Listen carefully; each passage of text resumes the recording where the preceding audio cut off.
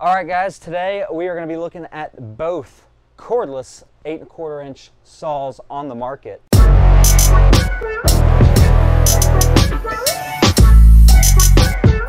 Dewalt's had theirs out for a while, and Milwaukee has had theirs out for about a year. So which one's better? Should you choose one or the other? And even show you how good these cordless saws really are. So first up, we're going to look at the Dewalt. Like I said, this one's been out for a few years now. So they were the very first on the market to have a cordless table saw. Kind of surprised a lot of people I know as far as cordless table saw and stuff. But really, Dewalt's been making table saws for a while. And if you're familiar with any of the Dewalt's table saws, contractor saws, you're going to be real familiar with this because it has a lot of the same features and everything. So we got ourselves a rack and pinion fence. I know that Dewalt patented a while ago, and it goes all the way out to like 25 inches. And with this fence too here, you got support there when it's that way, or you can have a smaller fence there like that. So this thing clicks on, you can put it even wider there, you can turn it around, and so it cuts on this side. So also the bevel goes all the way to like 47 degrees. You see it goes up and down just like any table saw you'll have from them. So here is the on and off switch.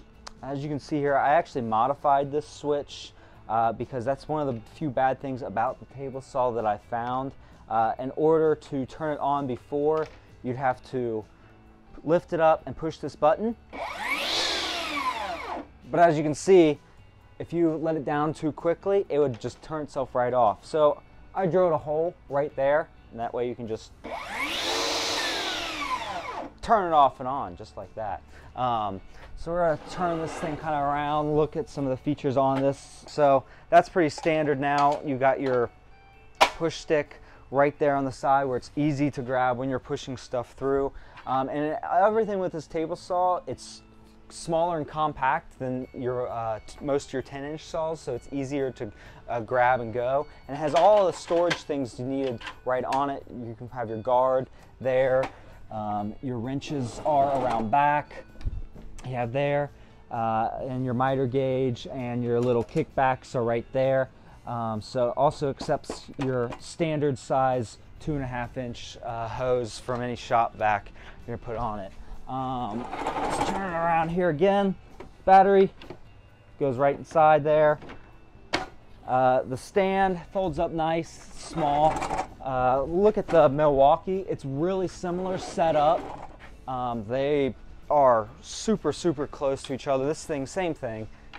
It's got your rack and pinion fence.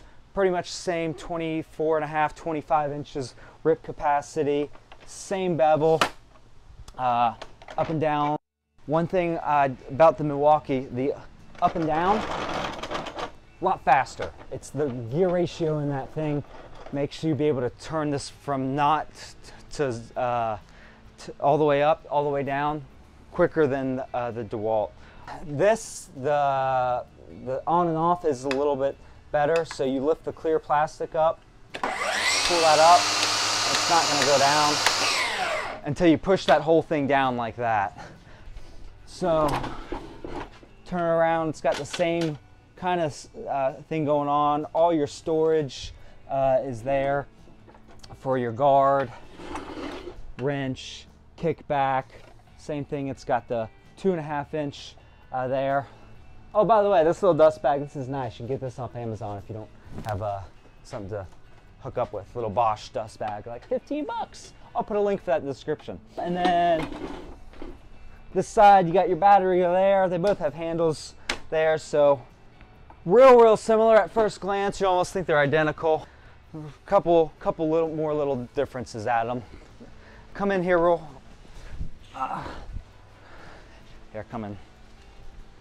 All right, so one of the things as far as the Milwaukee, changing the blade, you see right here, you only need one wrench, so it comes with one wrench, and it has a push button in here that locks this. The Dewalt, you need 2 wrenches to be able to loosen the blade and change the blade. So it's good as far as locks in, and the Dewalt does the same thing. Also, let's talk about, so your guard or your riving knife here on the Milwaukee. It's got a real cool feature, easy to be able to take this on and off. So most of the time, like on this Dewalt here, if you have to take this riving knife off or on, also the guard goes on and off the same way. You gotta take the throat plate out, you gotta turn it, twist that, and so that's the same way, push that in this way, and then tighten it up. So the Milwaukee, they did a real cool thing as far as ease of use. Check this out. There's a lever right down here. You flip this lever and you pull that out. You want to put your guard or your riving knife back in, push it in, flip the lever down. Really, really smart how they did that. It's really cool little feature.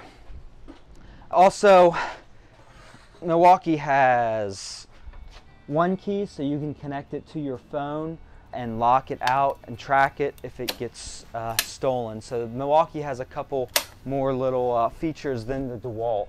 A couple things, they were made theirs a couple years after, so I think they've kind of had a few little improvements. Now, the thing about the Dewalt though, some nice things about the Dewalt seems a little bit better quality. Just like this fence, as far as connecting it, these just work every time. Solid, easy to get on. Sometimes you pull this up, it doesn't want to that latch doesn't want to catch every time, so you kind of got to push that in and kind of make sure that's good. Also, this rack and pinion gearing right here. This on the Dewalt, that's all metal in there, all the way around. Good quality. The Milwaukee, we got a plastic gear here. We got some more plastic gearing in here as well. So I've been using this thing for about a year. I haven't had any problems with it, but it does seem just a few little things as far as the quality is not as good. The Dewalt, the quality seems a little bit better, but as far as performance-wise, Milwaukee's got just a little bit more power than the Dewalt. Run times, they're about the same as if you have both equally sized batteries with them. I will notice, however, the Dewalt drops off after about 1 bar. When you got 2 bars left on the battery, you know the power is kind of dropped off, even if you have half a battery. The Milwaukee's got consistent power all the way right up till the end of the battery life. You got 1 bar on it right at the end of the battery. You can kind of start noticing a little bit less power. So if you could mix these two saws, some of the features that the Milwaukee has and a little bit of the quality that the Dewalt has, you'd have a perfect cordless table saw. All right, so also taking these things, you know, to and from the job site, they both, as far as store real well and stuff and make the transport real easy. You can see the fence on stores underneath, so you click it in upside down. The Dewalt's nice because you can kind of get it in there real easy and put it on, and then be able to lock this down so it ain't going nowhere. This handle on the side, real comfortable, kind of swivels. So everything as far as the Dewalt was real well thought out. The Milwaukee, a little bit less thought out. So this fence stores on this side, but it's also kind of right in the way where the fence lock kind of is, so you kind of have to get it exactly in there and kind of put it up in there. And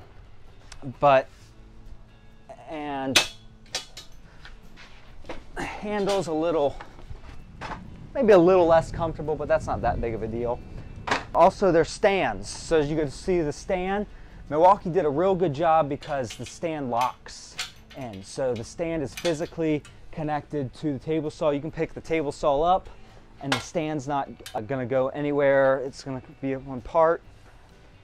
Also, it was a good idea, but it didn't work out. They put a little 3rd foot on it to make it adjustable for uneven ground, but after not too long, mine fell off, got lost. So now I have to put a block of wood.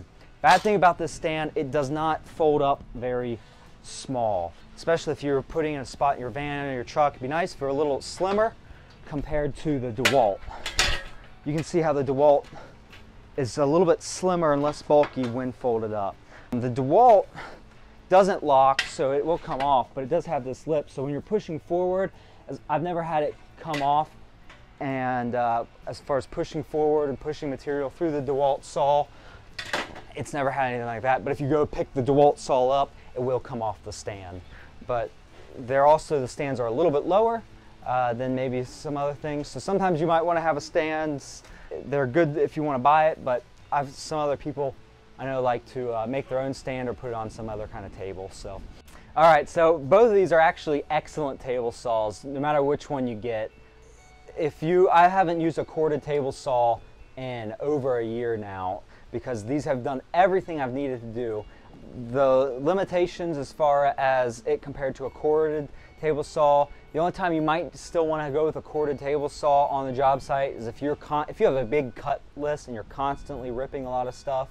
There have been a couple times where I was doing that and ripping some super thick stuff, like ripping a 3/4 inch by 2 inch piece down to 1 inch. If you're going to do more than like 10 of those in a row, it's going to drain the battery fast, and that's about the only time too where both these saws, the battery will go into thermal overload on both of them. About one of the only corded tools that I would like to see an AC adapter with, but I have to look at Metabo HPT for that. So as far as which one to get, if you're on solely Dewalt platform, get the Dewalt. If you're on solely the Milwaukee platform, get the Milwaukee.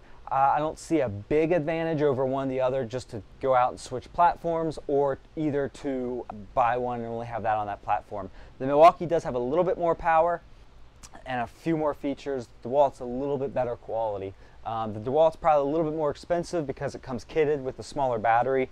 You're really going to want to get the bigger battery, the 9.0, 12.0, these bigger batteries with the Dewalt. But the Milwaukee comes kitted with the big 12.0 battery. And really, most time you're going to want to run that battery on this, unless you can run any other batteries, but some of the 5.0s and stuff, it's really for just in a pinch stuff. So, great table saws, can't complain about either one of them really too much at all.